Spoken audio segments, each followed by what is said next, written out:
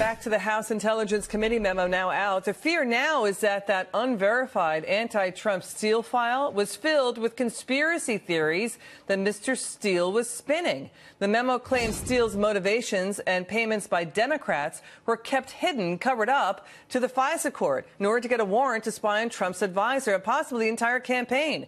Again, these are claims from the memo. Here's the House Intelligence memo revealing the motive of the author of the Trump file, Christopher Steele, saying, quote, Steele admitted to DOJ senior official Bruce Orr his feelings against then-candidate Trump in September 2016, when Steele was told Orr that he, Steele, was desperate that Donald Trump not get elected and was passionate about him not being president. Joining me now, former Oversight Committee Chair and Fox News contributor Jason Chaffetz.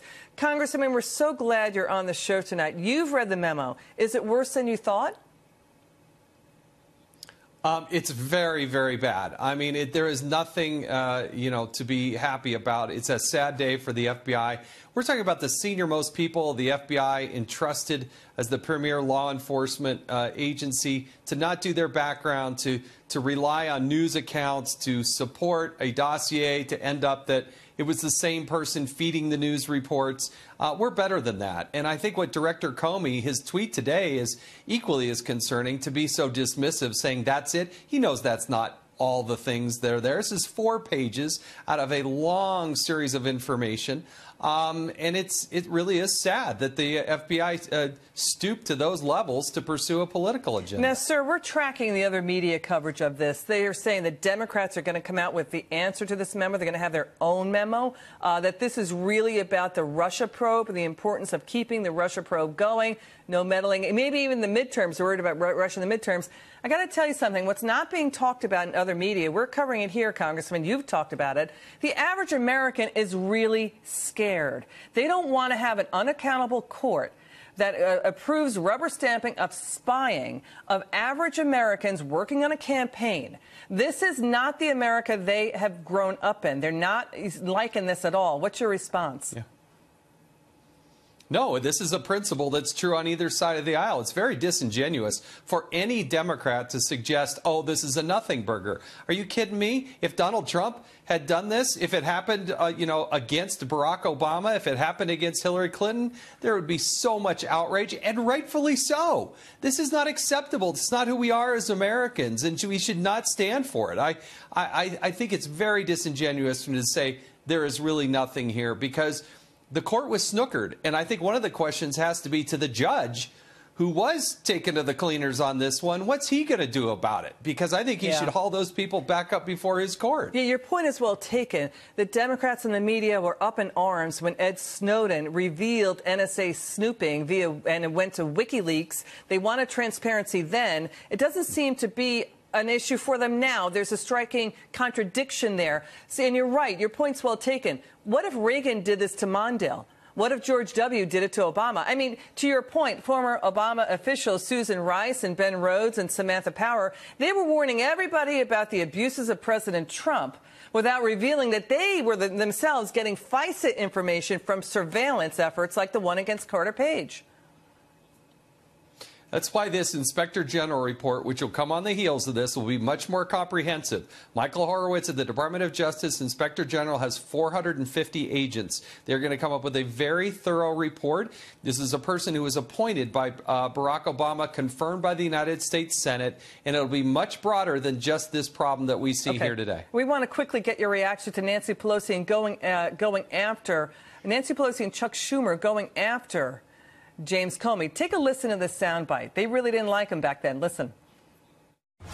When the director of the FBI, Mr. Comey, released that letter 2 Fridays ago, he became the leading Republican political operative in the country. Well, I was appalled by what Director Comey did. Wittingly or unwittingly, what he did was wrong. He owes not only Secretary Clinton, but the American people an explanation for what appears to be an appalling action. So this is like a Molotov cocktail just thrown into a very explosive arena.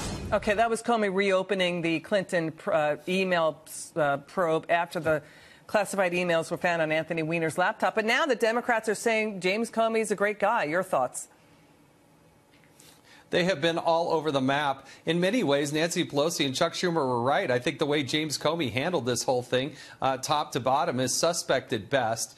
He should have never been involved in that. It goes back to this tarmac meeting between President Clinton and Loretta Lynch. That has huge question marks. An FBI director should have never been making those statements. And then we have recently learned that Mr. McCabe, who's essentially the #2 person at the FBI, actually knew about the emails on Anthony Weiner's laptop 3 to 4 weeks before that. So they held it for a long time. So again, it doesn't look good on any side of this. That's why I think it should be something that is not tolerated by both Republicans and Democrats, because the country is the one that got let down. They're not supposed to be partisan, and in this case, they used political means. Congressman Chafe, it's good to see you, sir. Thanks for coming on.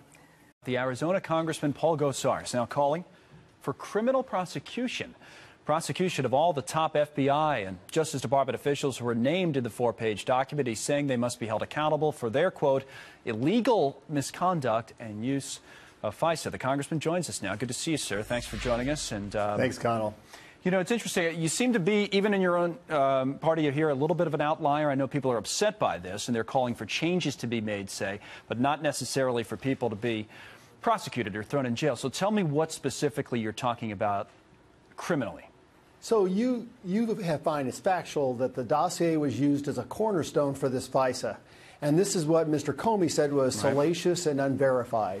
And yet, every time that the FISA was open and renewed, you had to present those findings of probable cause, which is a premeditation to defiance of the whole basis of our law.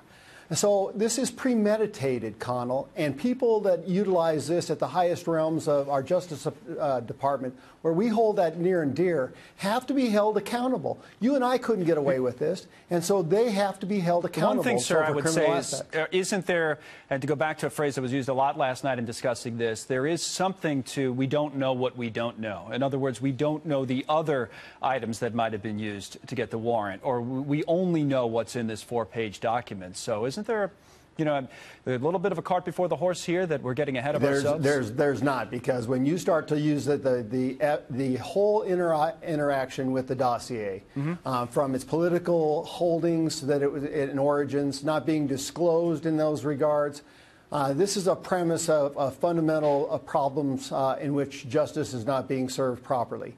And this is why we've had some problems with the 702, is making sure that that warrant process is verified and properly applied. Right. So there's no question that the dossier played a cornerstone application to getting this FISA warrant in regards to Carter Page. Let me go. No question.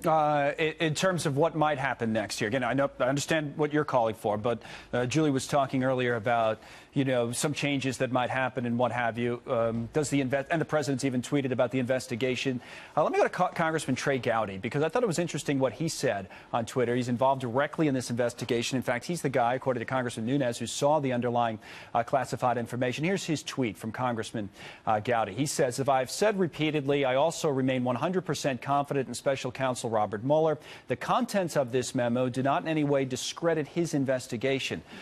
That speaks to the investigation that's ongoing. And even though Congressman Gowdy said it's important that we understand and know this information, he doesn't even think the Mueller investigation is necessarily discredited. Your reaction to that?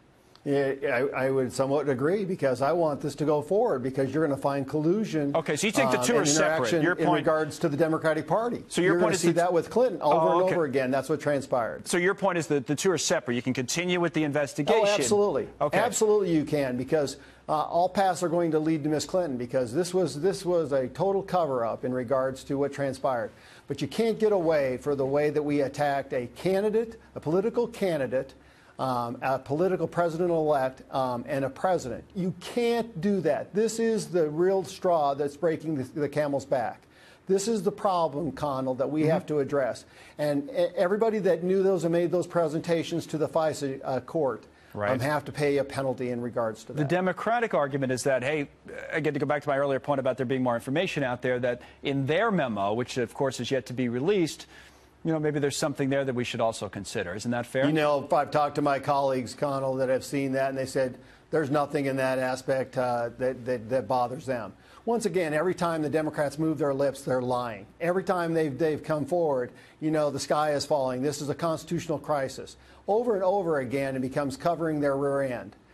This was a premeditated attack on a political opponent, and we can't have that happening.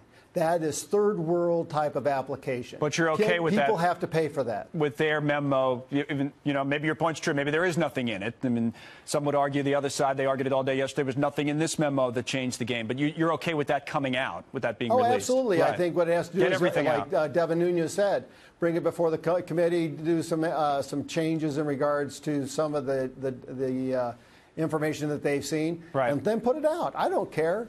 Let the facts fall where they may, because the facts aren't following what the Democrats have been talking about one way or the other. Once again, it's been a big cover your rear end and trying to delay findings. And this is like, I agree with Devin Nunes, this is the tip of the iceberg. We were seeing the weaponization of the DOJ, and well as every other agency, from Fast and Furious to Operation Choke Point to the IRS. These are all related in a government attacking its citizens and its adversaries. Yeah, no, to your point, Devin, Congressman Nunes has said there may be something coming out still on, say, the State Department, which we'll continue to talk about. But, Congressman, thank you, sir. We appreciate your perspective today. Thanks for coming on. Thanks so much, Connell.